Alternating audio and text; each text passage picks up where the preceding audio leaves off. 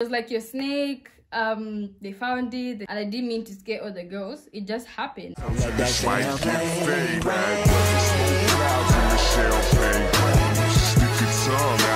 Hey guys, welcome back to my YouTube channel. So if you're new here, my name is Chishimba, or Chichi if you would like to call me that. So today I'm going to be talking about, it's basically a life update on like what's been going on. I didn't want to be doing these monthly videos where I did a December recap, I did a January recap, and I didn't want to do a February recap, but a lot keeps happening every month. So it's kind of seeming like an every month thing. So let me get right into it. So I'm going to start with lockdown. So I'm sure a lot of you know that China has the Omicron variant now, and it's going crazy. At some point it was like really high, like the cases were much, so a lot of places went on lockdown, my school included, and the lockdown has been really serious. Like before the previous lockdown they closed the door, yeah, but now it's like the door's open but you still can't jump because it's really like tight measures. So they've installed cameras at places where they're wearing cameras, they put barbed wires where you're supposed to jump, but you know, I guess people still do manage. Tough time never lasts. Only tough people last.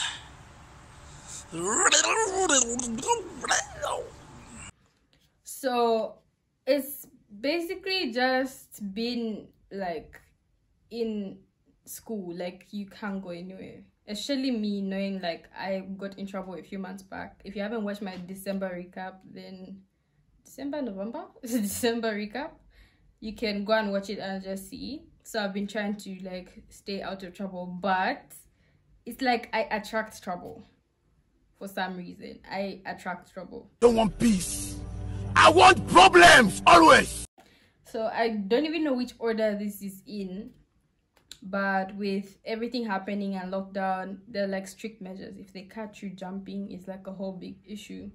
So I remember one time this month, February, like I woke up and didn't check my phone, and I checked my phone like later, like after 12, like after midday, and I found like calls and texts from my supervisor. So it is basically text saying, don't come back to campus, stay wherever you went. And mind you, I just woke up, like, so I was wondering like what's going on. Like I knew that he probably thinks I'm out, but I was now wondering like what's really going on. So I tried calling him, and his line was busy, I think, or he didn't pick, one of the two. And then he called me back, but he called me via video call. So now it was a thing of where he wants to see where I am. So he's asking me, you're out of school. I'm like, no, I'm actually in school right now. He's like, no, you went out this morning. I was like, no, I did not go anywhere. Then he said, show me your door. So I showed him my door. I went outside and showed him my door. Then he's like, but did you go outside? They saw you. I'm like, who saw me? Do you know me? Do you know my name? Do you know the class I am? This is not my real face, so... Then he said, the guards. First of all, these are Chinese people. They don't know exactly who is. It's the same way like we do not know exactly who they are. It's like they just see black people and it's black people. So it could be anybody. And he says, no, they said they saw somebody with big eyes and red hair. And like I had these like reddish maroon braids before, and I don't know how he even knew that. I was wondering, like, I'm not the only one with red hair, and I told him that. He's like, who else has red hair? I'm like, I don't know. Like, I rarely move around my own campus. Like, I barely know people. So, like, how am I supposed to know that? And even if I knew, I wouldn't snitch, So now he's like, oh, okay, if you say it's not you. I was like, you can check the cameras. Check the cameras and check if it's me. So like, oh, okay, I'm going to check the pictures if it's you.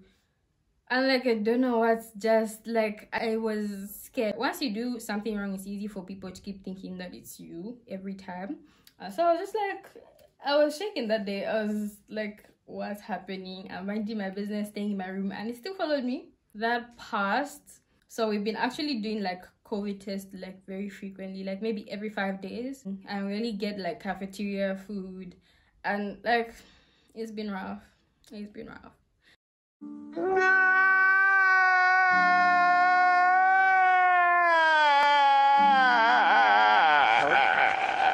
And then recently, I had gotten, before lockdown, I had gotten like a rubber snake, and I used to scare my friend Favor with it like all the time. Like anytime, like she's so scared, so I would scare her with it. This one time recently, like a week ago, I took it and threw it in her room, like saying, okay, today she must face her fear, you know? So I even left. I went to the cafeteria to get food. I left it in her room, and I called her when I got to the cafeteria. I'm like, oh, okay, like, how did you deal with the issue? So she said, no, I pushed it out with the broom, like, to the corridor. And she was like, yeah, so you find your snake there. So I was like, okay, I'll pick it up on my way up. So fast forward to a few minutes later, people are posted on Snapchat, there's a snake on the 4th floor, there's a snake on the 4th floor. Apparently somebody was passing and they saw it and they got scared and they screamed. They got, other people also were scared. They called all the teachers to the place, but it was a rubber snake and it was mine. Now, I didn't leave it in the corridor, so I didn't mean to scare other girls. It just happened. It happened that it was pushed into the corridor and it was my snake. So now I was like, what's happening? Like, Favor called me and she's like, oh, you know your snake? Actually, she called me before I saw the Snapchat things. It was like, your snake, they found it, the teachers found it and everything. Everybody's on 4th floor, like it's a big thing. I was like, okay. So I left the cafeteria. I finished getting food. I went to the I went back to the dorm, and on my way I passed by the teacher's like door. So he saw me, and I was with Nana. So the teacher called Nana in and said, oh, are you going with Chichi? And he was like, yes. And he was like, okay, she did a prank on Favor about the snake, and all the girls on the 4th floor were scared, and she made all of us teachers look like fools and everything, and that wasn't my intention at all. So you should tell her not to do it again. And later in the evening, and he also told Favor that when she meets me, I should go find him. And later in the evening, when we had room check, he actually talked about the exact same thing. He's like, I'm actually also looking for you. Then he said, you know, this would attract a punishment. I'm like, I didn't put it there to scare you people. You just happen to be collateral damage. It was in Favor's room, and that's how we play. This snake has been here for over a month. We've been playing with it like that. Like, it's just unfortunate that this happened. But like, that's how he was like, oh, okay, never do it, don't do it again, blah blah blah blah blah. But like, the fact that it's a I get how maybe they might have looked like that when they found it, but like, I didn't leave it in the corridor, so it's not my fault. It's not like I put it in a random person's room. I put it in my friend's room and she saw me put it there like it was a joke.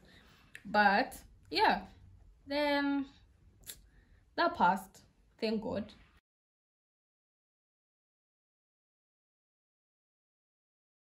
So now I've just been laying low. Like, I can't even do pranks anymore before they come and expel me because I was joking. Because you cannot play anymore. You can't play. It's a crime to joke. So, apart from that, it's been like friendship stuff. Honestly, like, I'm big on trust, and if that's lost, I feel like I drift and it's hard to get me back. And so yeah, I've been laying low. I'm just on my own. And that's what's been happening. And mentally, like, you know, with lockdown and everything and quarantine, like, it's very, very easy to fall down that hole and get depressed and everything. But I'm so glad that I have people around me that make sure that doesn't happen. You know, it's like you have like a personal therapist or something. Like, you vent and it passes. But like, overall, I'm sure people are going crazy. Like, it's hard to stay in one place, especially when you're forced to. Normally, I do not like to go outside. I don't like the outside. I like being in my comfort zone and being in my room. But if you're forced to do something, it makes you want to do it even more. And like, it's like now I just want now I even crave pizza more than usual. Like I crave stuff more than usual, things that I know are not attainable, but I want them because I know that I can't have them. But yeah, that's where we're at, and we're hoping that it ends soon so we can get back to offline classes, because this online class thing is not working for me, honestly. Like I have tried, and officially I feel like it's supposed to be like week 5 or something, or week 6 of classes, but I personally am officially resuming school this week. Like mentally, I haven't been doing anything, but yeah, so that's basically it on everything that's been happening. My dad's better, he's gotten stronger, he can now like walk and everything.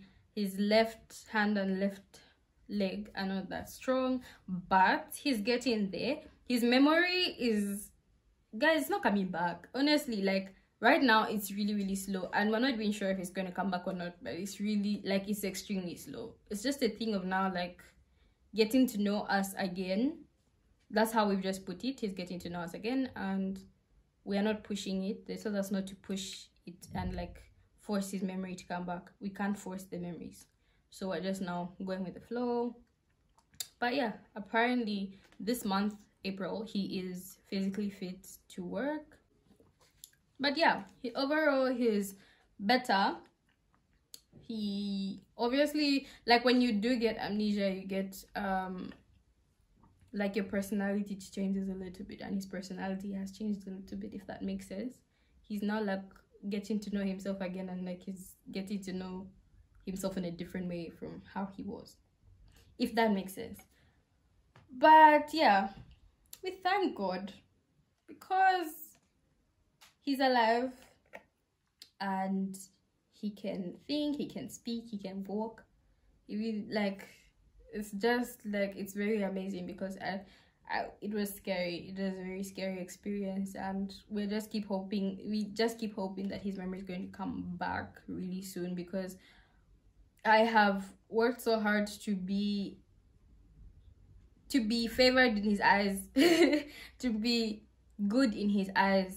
I've worked so hard to like get good grades, everything, and it's like that he doesn't remember it at all, like at all. It's like you have to start again proving yourself, and I have worked so hard to prove myself that that's the one part that also bothers me. But yeah, that's pretty much all about February and what's been happening so far. And yeah, thank you for watching this video. If you got to the end, if you're not subscribed, please subscribe. I'm going to have proper videos up for you guys really soon when the lockdown is done, because right now it's really hard for me to do the blind dates. It's very hard for me to do the other stuff that I planned to be doing on this channel, but I'm going to try to do what I can with what I have right now. And yeah, so stay tuned, and please don't forget to subscribe. It's free, it's not expensive, it's 0 kwai. It doesn't even take your time to subscribe, so click that red button, and don't forget to also turn on post notifications so you're notified each time I post and you don't miss anything when it's out. But yeah, thank you for watching. Bye.